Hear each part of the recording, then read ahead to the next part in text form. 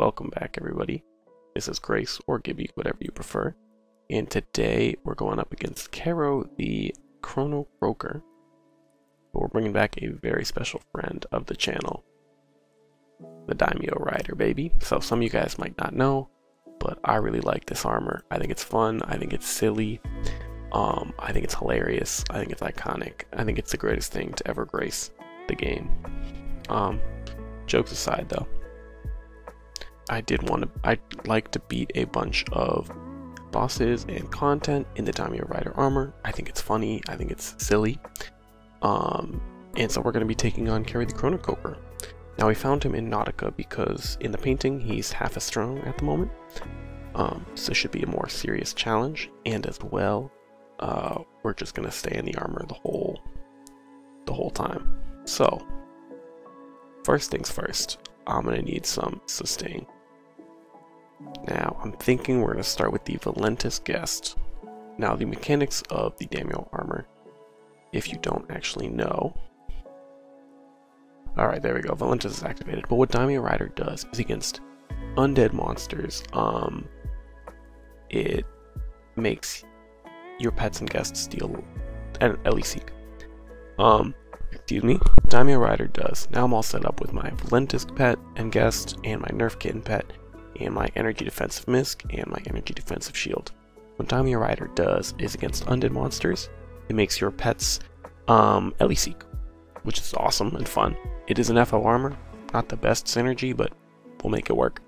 And so of course, Kero the Croaker doesn't look undead, so we're going to be using Zorbak to manage that. Now he's going to be attacking with his energy SP attack. I really have no clue how much damage it's going to do. But he should set a time, like, reset, so we should go back to full health the turn after. We did hit him 7 times, so we interrupted his ability. Let's see, 2 from the Valentis, 3 from Zorbak, 3 from Nerf Kitten. Oh no, that's 8. I can't count. So I wasn't planning to interrupt his special, but we did, no big deal. So we'll go back to our water defensive setup, which is going to be Fruitcake Brick, and the Crystal Shield, Crystal Board if we need it, which I'm not sure we will, or the Fruitcake Wraith if we don't, which gives us a little bit of SP. Now with that being said, the first thing I'm going to do is inflict a passive burn on this guy. If I can hit him, goddamn. So you see Nerf Kitten is hitting with energy, that's not so normal. There we go, that's automatically burned him, and he's burning with dark damage. So the reason I'm using this permanent dark burn, it's not to kill him very fast, it'll do very little damage per turn, but what it will do is trigger my Thunderlord's Crest shield when I need to equip it. It'll give me more SP regen, so I'm going for an SP regen setup, and to that end I have Nickel-clad Stormblade, which is an SP regen weapon, but I actually just want to use Nirvana's Pity because I've never used this weapon before, and I want to see how it looks in battle. So with that being said, we're going to be doing some clicking attack here. Oh, I think the armor is also 1 hit. Forgot to mention that. Okay, so here's a trick. He is going to be using his SP bar to charge up next turn, so I can equip any shield I want. Fruitcake Wraith gives me SP, and it gives me more if he doesn't attack this turn. And Thunderlord's Crest gives me SP if the foe is burning. Oh, it is a 2-hit armor, okay. But I don't remember which gives more SP, the no attack trigger or the burn trigger, but I forgot to equip both. But anyways, no big deal, we'll find that out next. So let's take a look and see, was that water he said he was going to attack with? A massive, watery, unerring attack. Stun him or barrage him with many attacks. So I don't want to just stun him or barrage him because that would be so easy. So what I'm going to do is I'm going to reduce the incoming water damage, and I'm just going to attack again. I'm not too concerned. We could use something like Baby Egg or Chiara Symbiote. I don't really think we need it. But yeah, we should be good here. So let's see how much damage this does. I've got extra 50% reduction from the Benthic ward. I'm already at 34 water res. I'm essentially at like 10% water res here.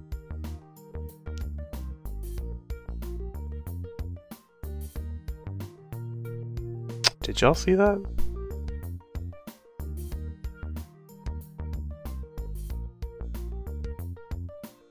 Dealt 0 water damage.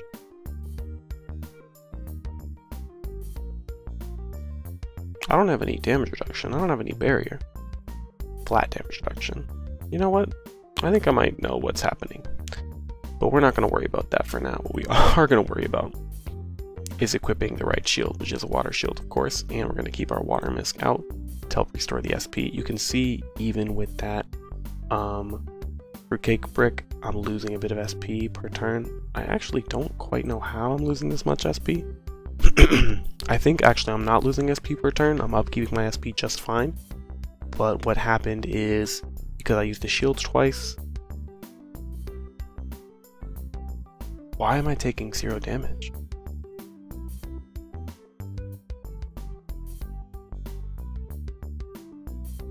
Let's take off fruitcake brick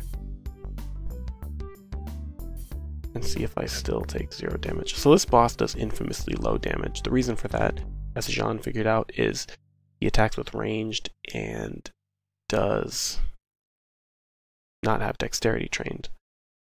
But when I have fruitcake brick, he does exactly 0 damage. I think I actually know the bug that is causing this. Ah, okay. So fruitcake brick kind of cheeses the whole boss. Is what it is. No big deal. We'll just go without a water mist for now. And instead, you might notice a change in my voice. I went and took a break, but instead we're just gonna take it. We're gonna tank it and see what happens.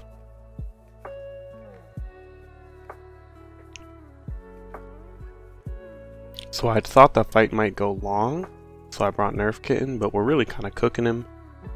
It's only been 11 turns. I also didn't read the battle log. Is that water? Energy. Ignore that bug message.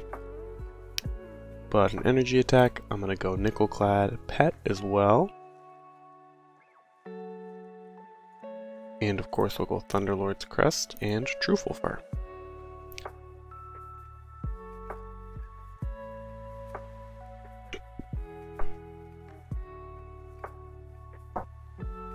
Okay, we cut for a second, but nothing serious happened. Just had to cut the recording for a moment. No big deal. Back to Nerf Kitten. Yeah, this fight really hasn't gone long. He's not proved much of a challenge, admittedly. Halfway because there was a bug that made him do 0 damage, but...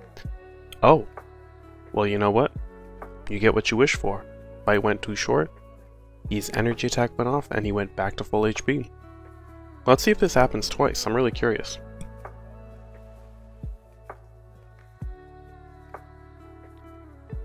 Sorry, I'm eating a snack. I'm really curious if the health reset will continue to occur throughout the fight.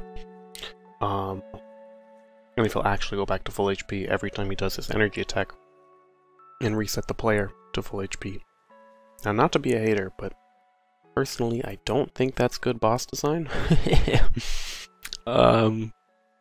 Enabling a full-on stalemate. I mean, you're supposed to interrupt the SP attacks, so I can't really complain about, you know, not interrupting them. But, alright, here it comes.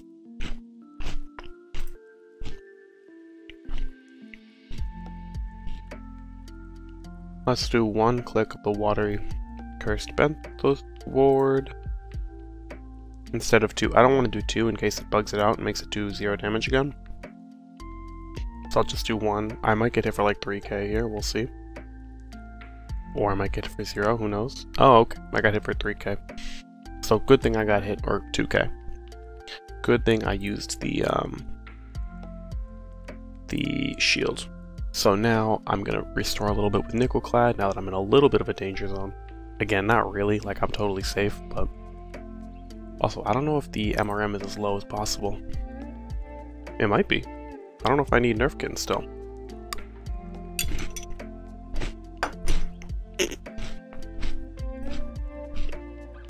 You know what, I think 87 is good enough for me. I'm gonna bring out Mosquito because that was one of the synergies I wanted to show with this armor. Now normally, we use Gargonaut Helm too, why not? So Mosquito is still, it doesn't buff the Mosquito except that it does a little more damage. Like for example, it doesn't make the Mosquito divide by the wind resistance, but then deal energy damage. It still divides by the right resistance. But you know, it's just more damage on the Mosquito, and particularly if you are fighting a dark undead monster. So is he going to go back to full HP? Oh, he bleeds. Dude, I had no idea he bleeds, but we can use Nirvana's Pity for the first time. Cleanse the bleed, dude. That's awesome. I'll say that was planned. I'll lie and say that was planned. But anyways, if you are fighting a dark undead monster, I believe, there might be like one other. Okay, so you only turn it back to 2k, thank goodness. So it's not limitless boss design. That's good. But if you do fight a dark element, base element, undead monster, then in that case, I believe there might be one more condition, but you get Ellie comp on your pet and guest attacks if they're dealing light damage. Yes, they have to deal light damage, and they have to be a dark monster. And then you get Ellie comp, which is sick on your pet and guest. Now, it's super niche, and you're in an FO armor, so like 99% of the time, it's not going to be worth it.